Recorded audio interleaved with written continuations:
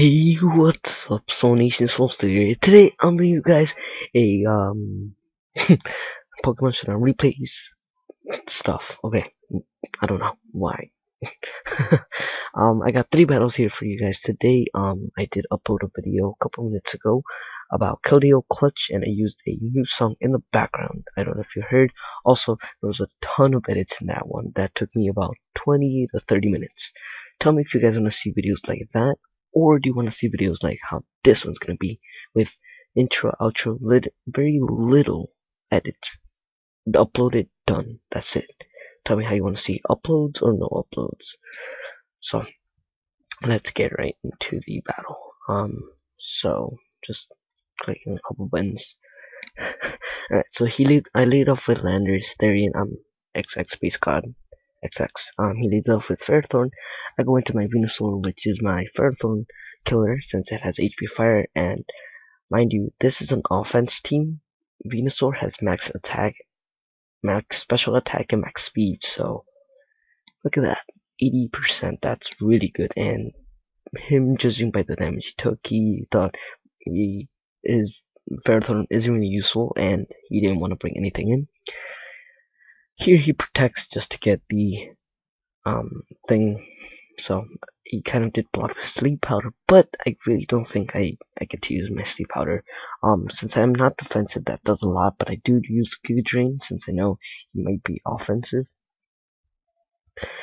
Here he goes for another protect so he can live the next one. I don't really care.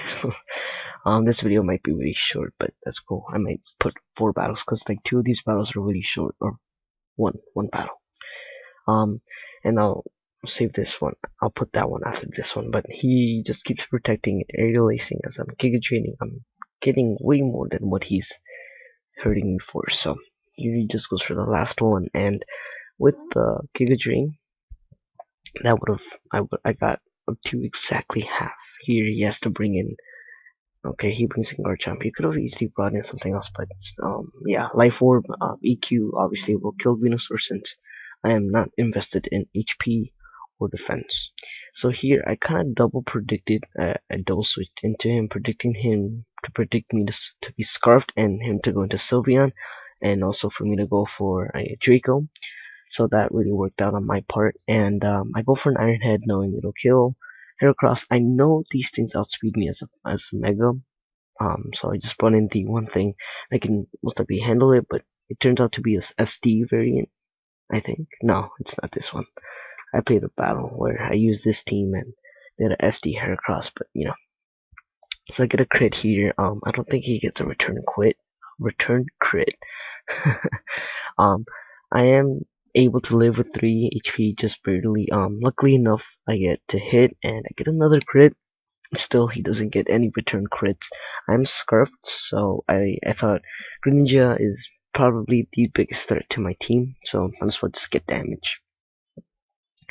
Here I bring in Conkeldurr, and I know that he may not switch out since really to my team Keldeo and Bisharper kind of stops to it. Unless it has Grass 9, Hidden Power Fire, or Fighting. And he actually gets 1 return crit, but I don't think he gets 2. Here I go into Latias, or Latios, sorry, and I just dropped a nuke. And I know I win, because I won already. Alright, and on to the next battle. Okay, so as you can see, our next person here to be playing against us is the Goomy.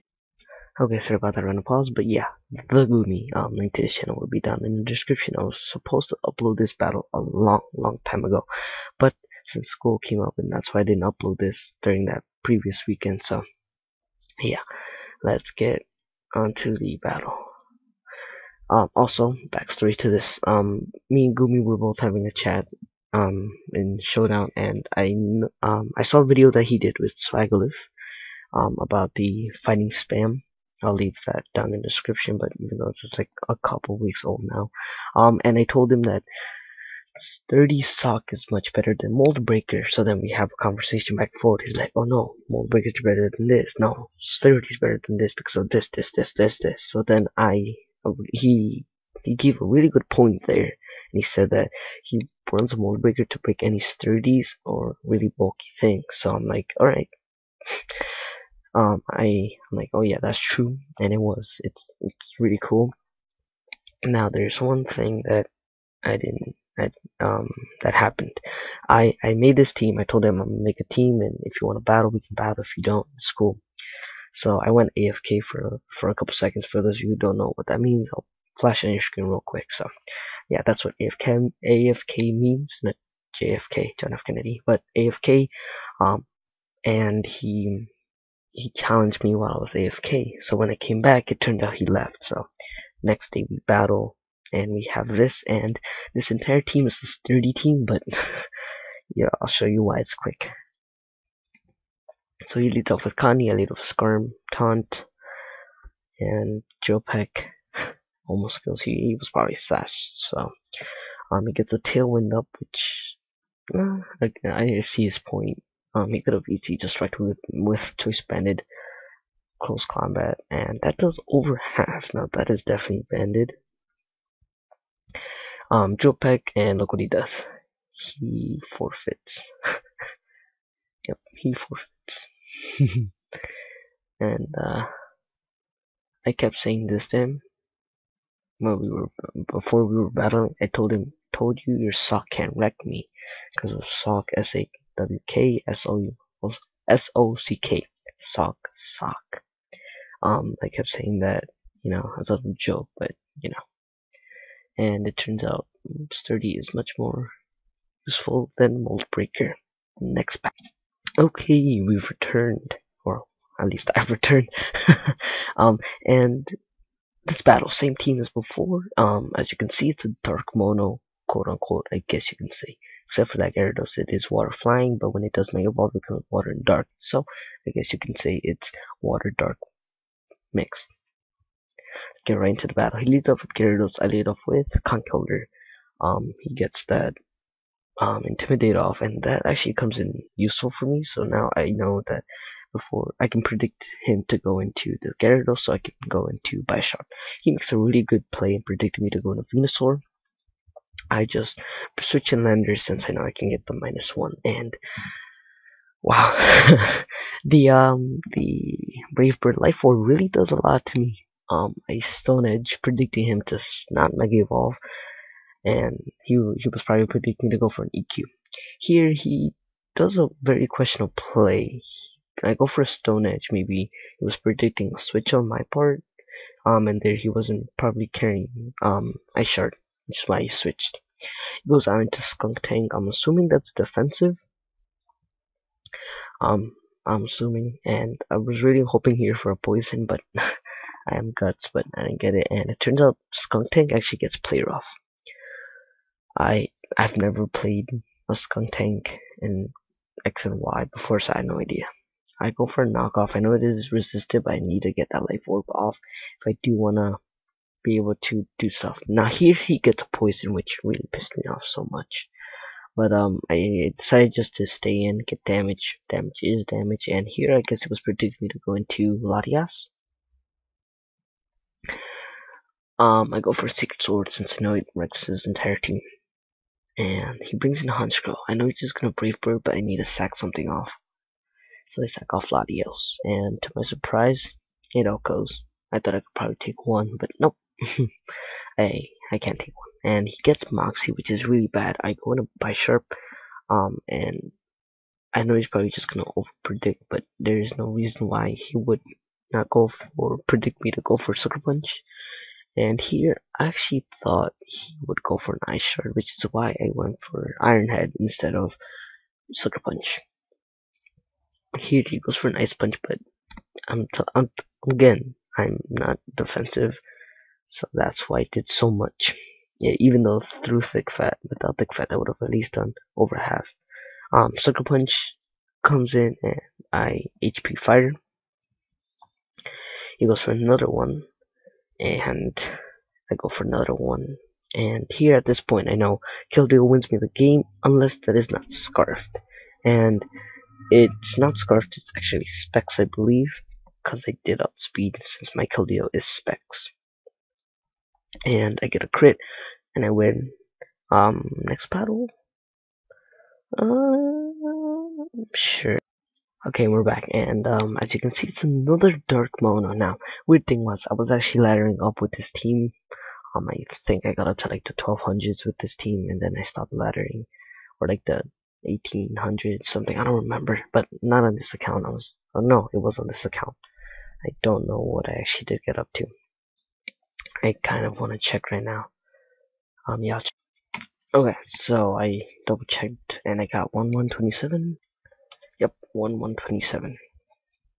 And as you can see, this is actually an Elite 4 from some server on Showdown. So that, since I did really good in this battle, I'm not I'm not really crazy mad about the how it ended.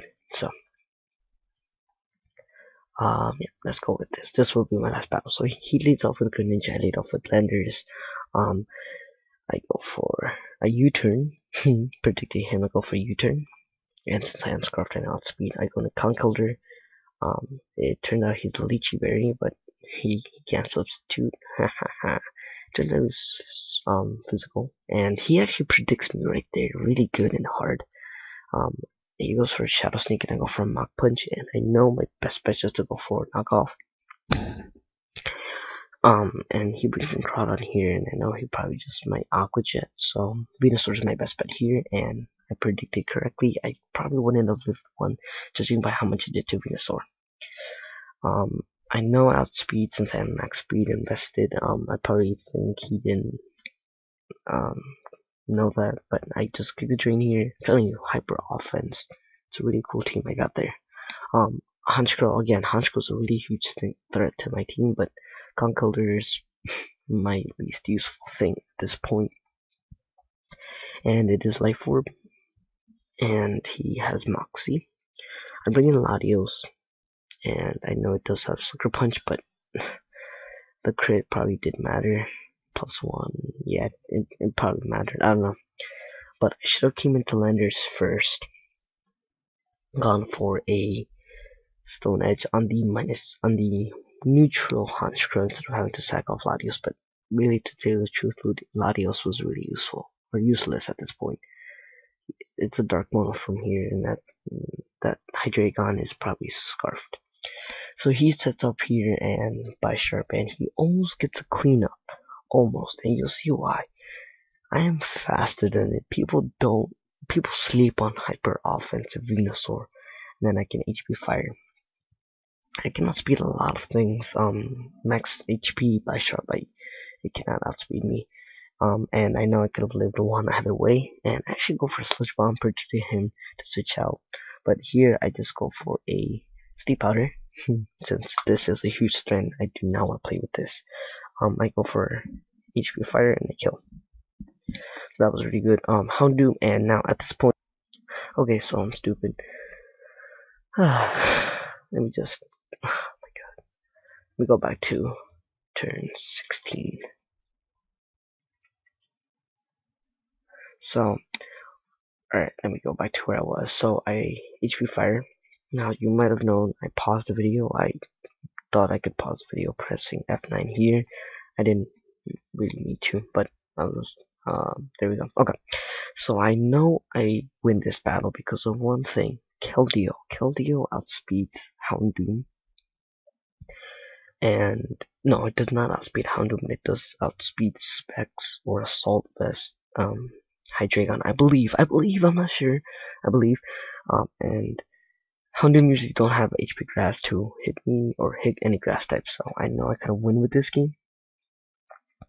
Here he just goes for Dark Pulse on my Mega Venusaur with Mega Houndoom, and like I said before, Keldeo is my check to his entire team. Sludge Bomb, I Secret Sword get a crit back from what he deserved from that Sucker Punch.